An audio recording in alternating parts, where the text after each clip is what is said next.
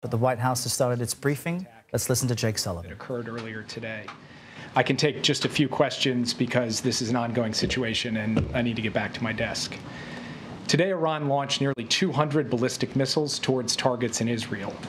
The United States military coordinated closely with the Israeli Defense Forces to help defend Israel against this attack. U.S. naval destroyers joined Israeli air defense units in firing interceptors to shoot down inbound missiles. President Biden and Vice President Harris monitored the attack and the response from the White House Situation Room, joined in person and remotely by their national security team. We are still working with the IDF and the authorities in Israel to assess the impact of the attack. But at this time, and I stress at this time, we do not know of any deaths in Israel. We are tracking the reported death of a Palestinian civilian in Jericho in the West Bank. We do not know of any damage to aircraft or strategic military assets in Israel. In short, based on what we know at this point, this attack appears to have been defeated and ineffective.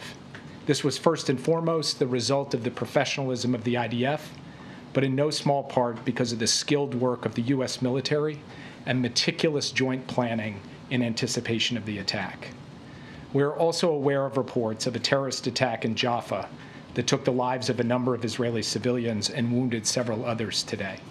Our condolences go out to the families of the victims and to the family of the Palestinian civilian in Jericho.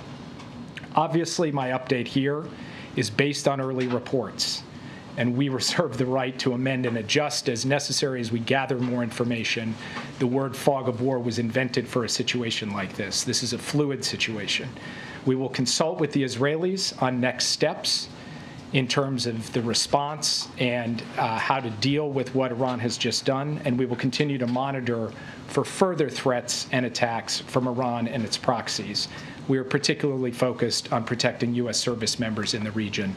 And with that, I'll take just a few questions. Yeah. Thanks, Jake. Is the administration making any preparations to evacuate U.S. citizens from Lebanon or elsewhere in the region? We have been very clear for some time now that U.S. citizens should avail themselves of commercial means to depart Lebanon, given everything that's going on. We have said that from this podium, from multiple podiums. We continue to say that, but we have not begun triggering a non-combatant emergency evacuation, a NEO, and do not have an intention to do so at this time. If that changes, we'll let you know. But we continue to reinforce the point. American citizens in Lebanon should follow the guidance from the State Department, which is to find civilian commercial means to depart, because in extremis, we may not be able to get them out safely. Yes. Thanks, Jake. What is the U.S. view on whether Israel should retaliate, and what is your concern about this leading to a wider escalation of war in the region? We've had some initial discussions with the Israelis in the aftermath of this at the military level and also at the White House to Prime Minister's office level. We'll continue those conversations in the hours ahead. I'm not going to prejudge or get ahead of anything. We want to have some deep consultations with the Israelis, and I'll have more to report to you after we get the opportunity for deeper discussions. And escalation in the region? Obviously, this is a significant escalation by Iran, a significant event, and it is equally significant that we were able to step up with Israel and create a situation in which no one was killed in this attack in Israel, so far as we know at this time.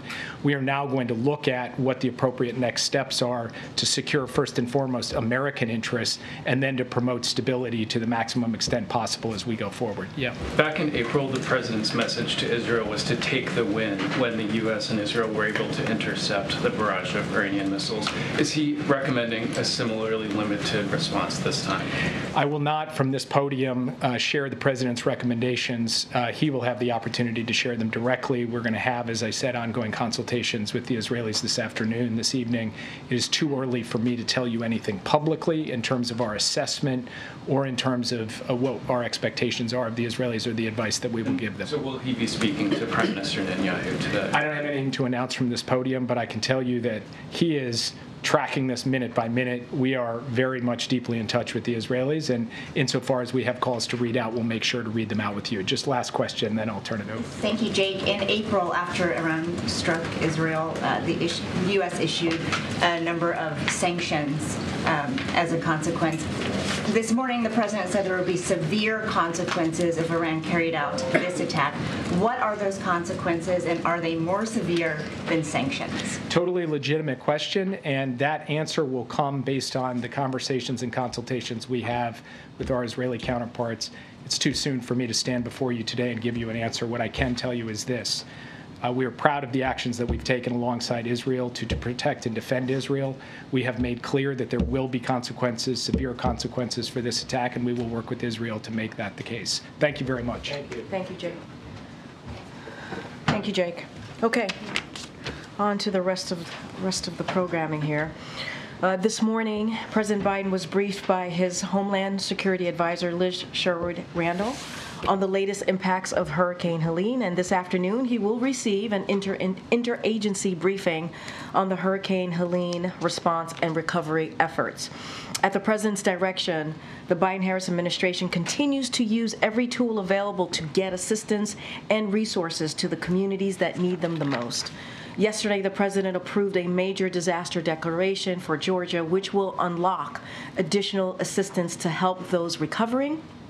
This is in addition to the major disaster declaration swiftly approved by the president following requests from North Carolina, South Carolina, and Florida, as well as requests for emergency assistance across 7 states. Tomorrow, the president will travel to Raleigh, North Carolina, where he will visit the State Emergency Operations Center to meet with local officials and also first responders. And the vice president will travel to Augusta, Georgia tomorrow, and will then head to North Carolina in the coming days.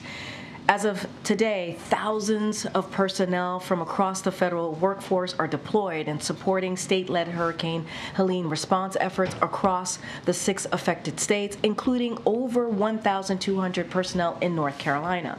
Still, there is more work to be done, and the Biden-Harris administration will be there for these communities every step of the way. Now, as you can see, we also have Secretary of Homeland Security, Alejandro Mayorkas.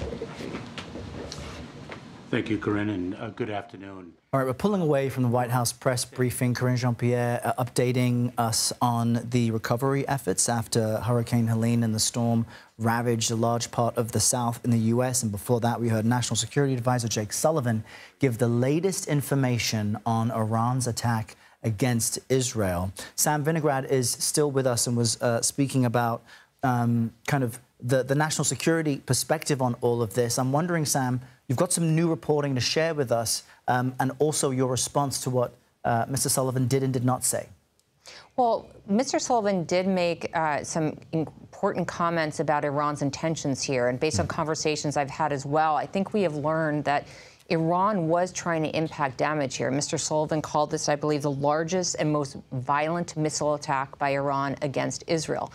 And my sources have been sharing that Iran did intend to create significant damage against Israel, but they failed. Why did they fail? Because the United States and Israel together instituted a multi-layered air defense system that prevented almost 200 Iranian missiles from causing damage. Now, Mr. Sullivan did provide a note of caution and said that there's still assessments underway, but at this time, it does appear that those 200 missiles did not lead to any fatalities, which is incredible to think about. But as we take a step back and think about what's next, Ariel, where does this go? It does appear that Iran was not necessarily looking for an off-ramp. They were not necessarily looking to stop the escalation in this conflict.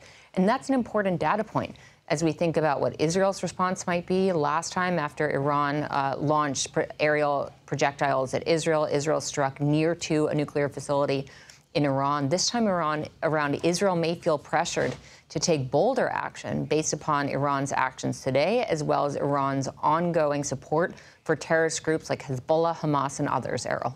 Well, Sam, I want to connect that with something you mentioned before the White House press briefing that stood out to me, in which you had said the U.S. was communicating to the Israeli Prime Minister, Benjamin Netanyahu, that finding some type of resolution with Hamas, finding some type of off-ramp with Hezbollah is the preferred option. And it appeared, based on what you were saying, that the Israeli Prime Minister was not listening, considering this was the largest, most violent attack against Israel. And it seems, based on this early information, that there were no fatalities, partly because of U.S. help.